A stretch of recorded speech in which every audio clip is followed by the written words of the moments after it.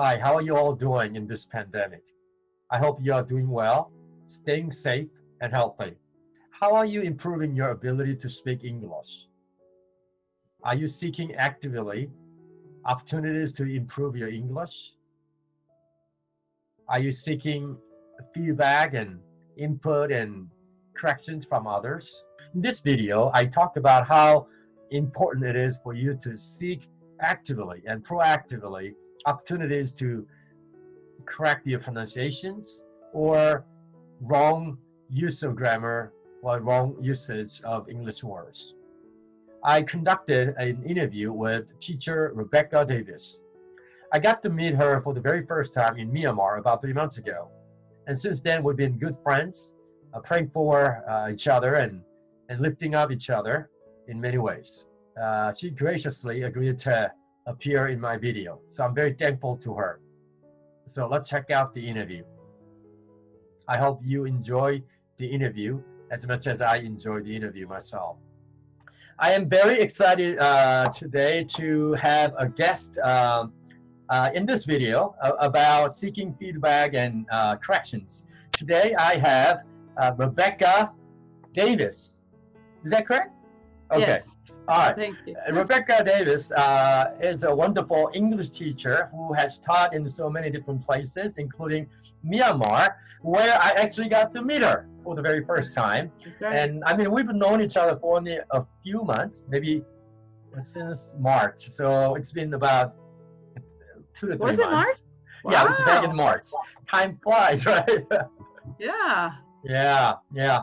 And then, COVID-19 broke out and I had to come back. So we've been kind of, got a little spaced out because of the COVID-19, but now we're back together.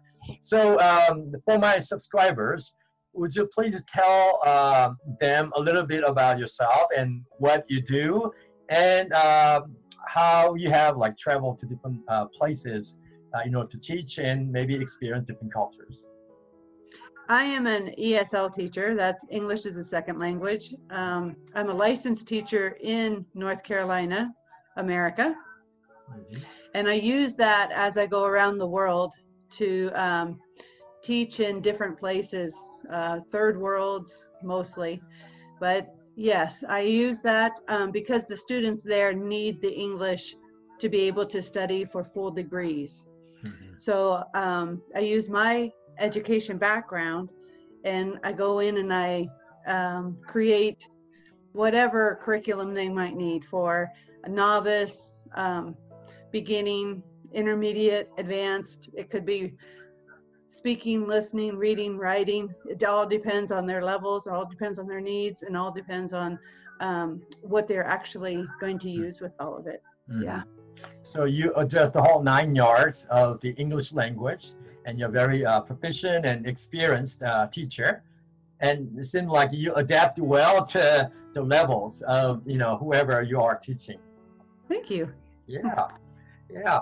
So in this video, I talk about how it's so important for people to intentionally reach out to native speakers or those who are proficient in English for feedback or even corrections. I remember a time when I was an interpreter and also college minister at a local church in Texas.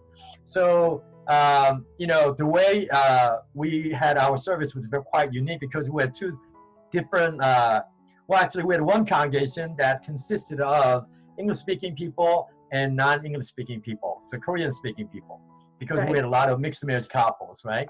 So my pastor, senior pastor, gave a sermon in Korean, and I stood right next to him providing English translation of his Korean sermon.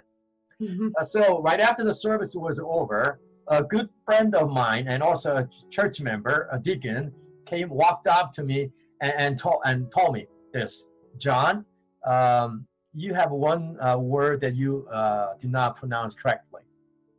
And I was at a level in terms of English where I felt pretty comfortable about my English, but still, I try to remain teachable. So I was open to, his comments.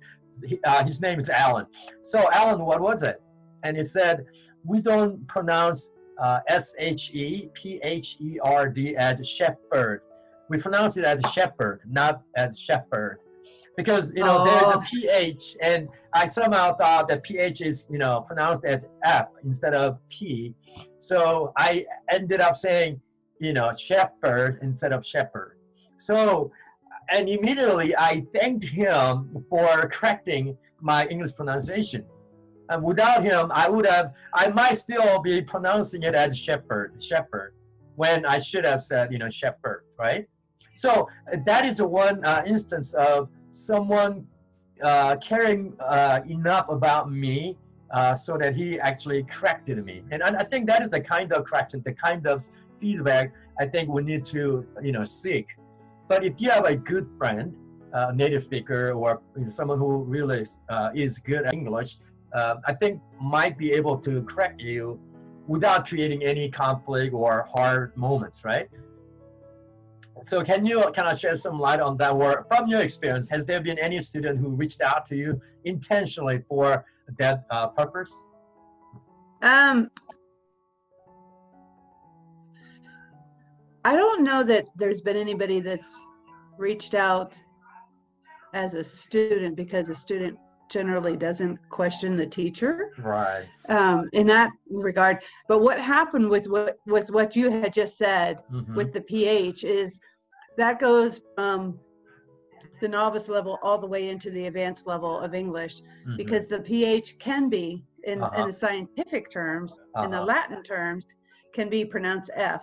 But if you are bringing in the French or the Germanic part of English, then it can be pronounced as a P, or as a, there's another pronunciation for it, which you wouldn't have known that unless you had studied it, right?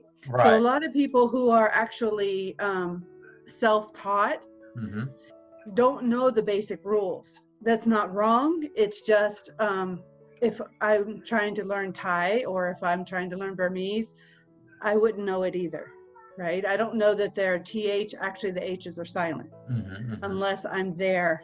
Right. So you have to have people that you're comfortable with, that will correct you. But I would say, if you're going to go in for the correction, I have done this when I was learning sign language. I'm not good at reading it, which means I cannot see it and know exactly what they're saying, but I can say what I need to say. When I was learning it, I had people who would constantly correct. And then I had other people who would not correct, who would let me finish what I was saying and then correct. That I would say, find people who will let you finish what you're saying. Right. Go back and have that level of comfort, because for me, and for what I've seen from others, the majority of the time, if you get interrupted in the middle of it, you lose that.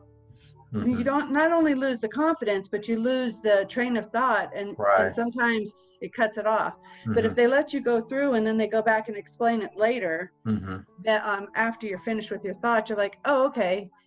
And then if you're really comfortable, repeat it.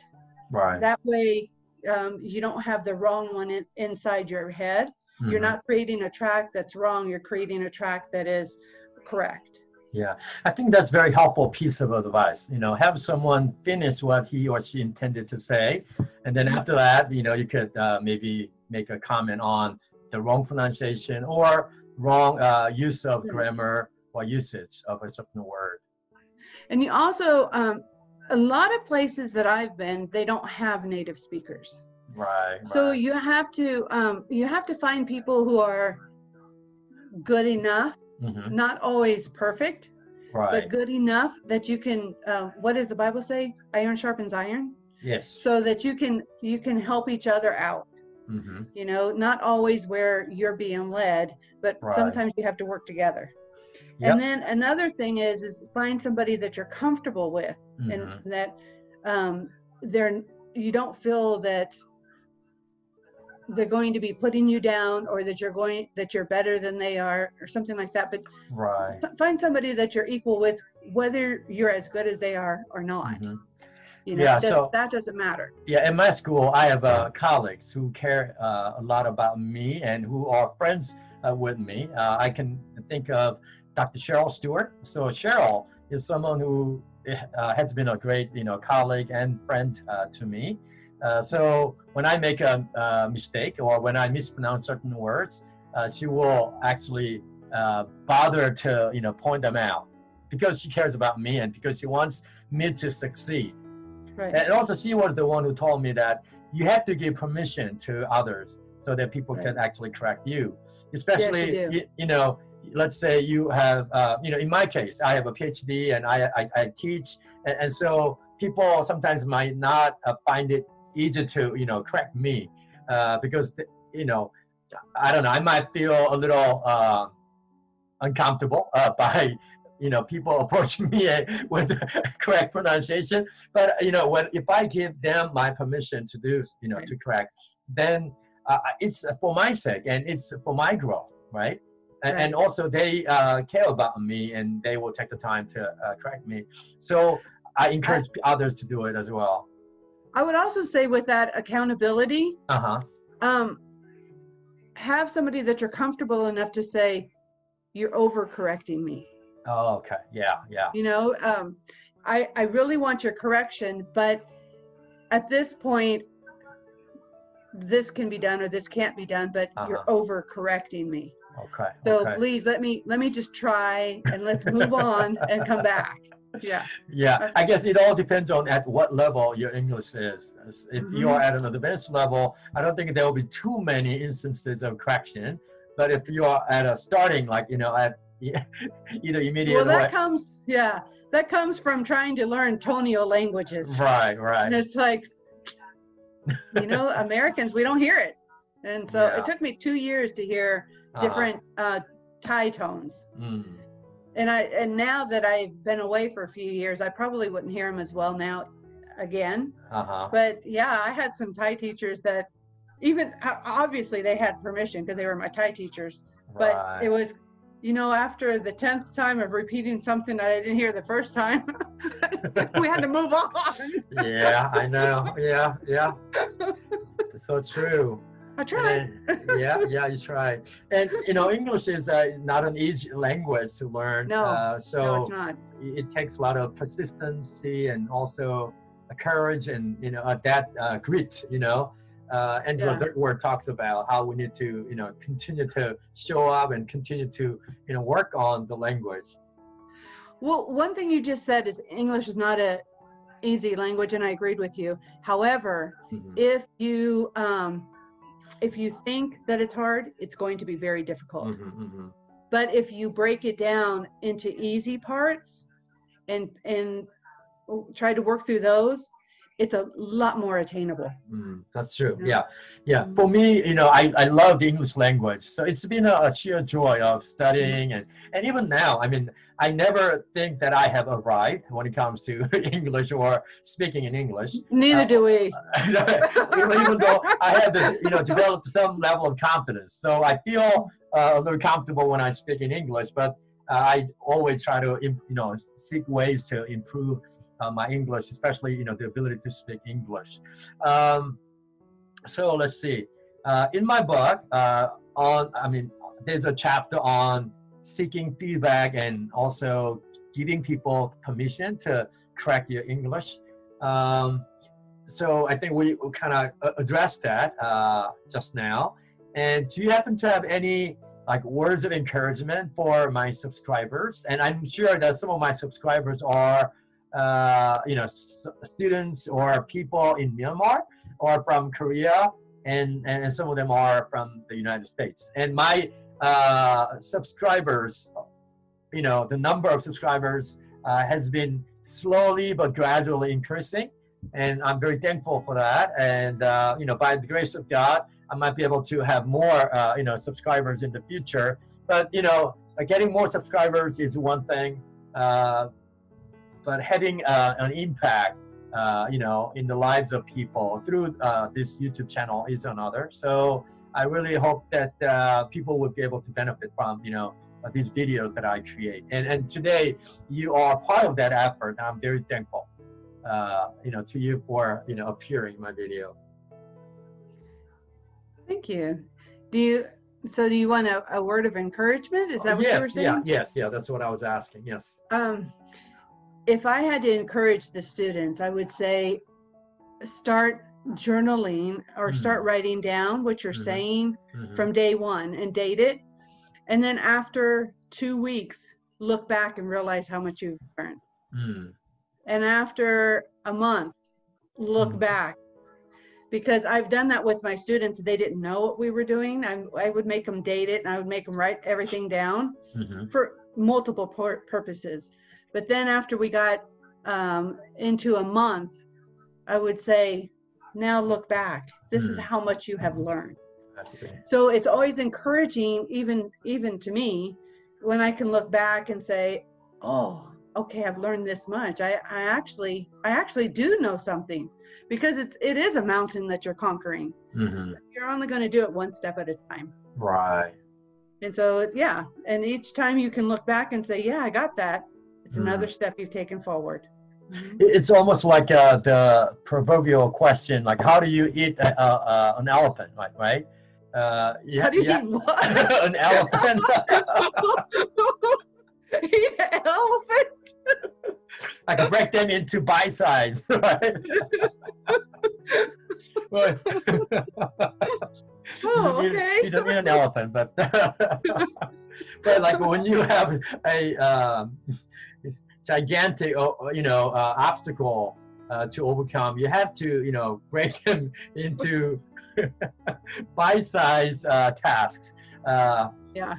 I hope that makes sense. It does. It does make sense. Yeah. I've never thought about eating an elephant before, but it does make sense. Yeah. But I think, what you said about writing a journal, especially, English learning journal, and see how you have, progressed from day one to, say, 1 month or even like later. You can always go back and check what you have learned. And I think that might be very helpful as well. Yeah, it's always amazing as a teacher when I know what I'm going to be doing, but they don't. So when I do have them go back, it's always amazing to watch their faces. And when they realize how much they have learned, it's fun as a teacher because you get to see the amazement. Right. Yeah. Okay, so first you said write a journal, and what else? What other device do you have?